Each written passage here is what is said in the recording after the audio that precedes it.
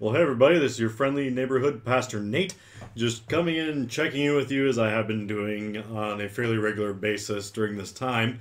And wanted to encourage everyone that is watching that as you are watching this video, let us know where you're watching from because we like to see how far we're getting this message out and who we're reaching. So yeah, put your name, where you're listening from so we can give you shout outs in future videos. And yeah, we're glad that you're able to join us.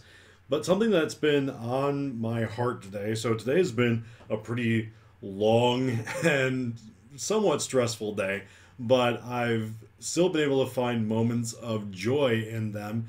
And even though it's kind of gloomy out and cold, I've realized that there's so much good that can come out of finding joy in moments of gloominess and cold. And that's just good for your soul and good for your own emotional and mental health. One of my colleagues here in town, they put out a statement talking about the dangers of mental health, especially among pastors and clergy, that we are seeing a lot of people in the ministry world that are suffering from anxiety and depression, even to the point of, unfortunately, losing their life to it. And I don't wish that upon anybody. Anxiety and depression, and they can creep up so easily in times when we are especially alone and isolated. And so I want to know, how are you finding times of joy during these times? Because that is so important. And even as we think about our mental health, I want you to be able to find times to laugh and to enjoy yourself. Something that I do for me is that I spend time with my daughter. I did that a little bit today, that her and I just sat on the floor and played games and we tickled each other and just were rolling around laughing with one another. And it was so good for my soul to be able to laugh with my daughter today because it just helped all the concerns and joys of the day melt away. And I started thinking as I was doing this with my daughter and as I've been finding other ways to just fuel myself in joy, it's made me think of Proverbs 17, where it says this: a joyful heart is good medicine, but a crushed spirit dries up the bones. You know, as we've been in isolation for a while, many of us, we are getting a crushed spirit, and it's not good for us. It has a huge effect on us, not just emotionally, but also physically, that it can dry us up, it can drain us of energy. But as we laugh, our joyful heart, it is good medicine. So, what can we do for that? Well, I want to encourage you to, if you can, spend time with your family, laugh with them, do something crazy, have a family game night. If you're not living with family, give them a call, do a Zoom meeting online so that you can share stories and laugh with one another. I know that when my family did that, we did that with my extended family on my mom's side, and we all just got on a Zoom meeting, and there was a lot of laughter that happened in that. And it's what we need during these times.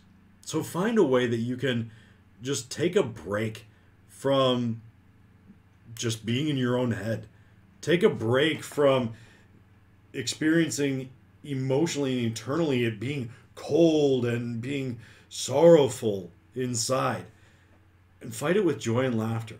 Because let me tell you, when you laugh, just in general, it's good for you. But when you laugh in the spirit, it really has a dramatic effect. One of my teachers in seminary, he did what he called, he would get his Holy Spirit giggles sometimes. And if you're watching, Joe,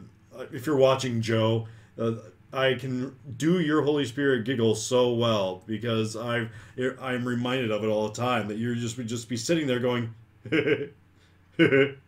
and you would tell your jokes with Oli and Lena, and it was just amazing to see you do that. Or skip in the spirit. I'm talking to Joe right now, but I'm also talking to you guys. Take the opportunity to laugh in the Spirit, to skip around your house, do something crazy. And if you do it with God, it's going to be that much better for you. So, yeah, go and take some time to laugh today so you can just let all your concerns, all your worries melt away and that you can just find happiness. So that's what I've been thinking about and I want to leave you with today. But before I close, let's do our Daily Bread Promise Box and see what we are praying about. All right, so today we are praying about Psalm 84:11. The Lord will give grace and glory.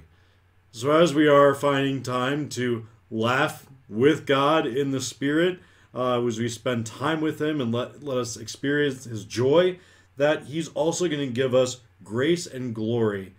That's something that we also need as we're fighting against anxiety or depression or just feeling alone, that we need His grace so that we can feel empowered to feel joy.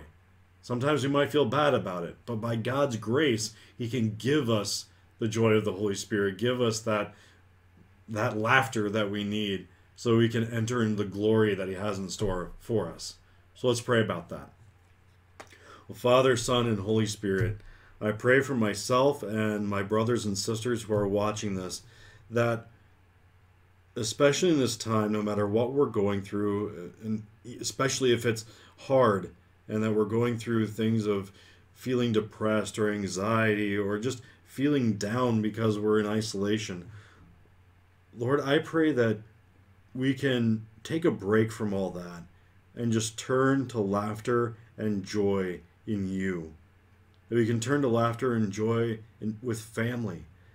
So that as we do this, you can give us the grace to move out of ourselves. That we can experience Your glory in everything that's going on in and around our lives. So Lord, just walk with us. Give us strength. Give us joy and give us laughter. All this I pray in the mighty name of Jesus Christ, our Lord and Savior. Amen. Well, thank you so much for joining me again today. And want to encourage you to like and subscribe this video if you're watching it on YouTube so that you can be notified when we're putting up other videos. But for now, this is your friendly neighborhood pastor, Nate, and I'm out.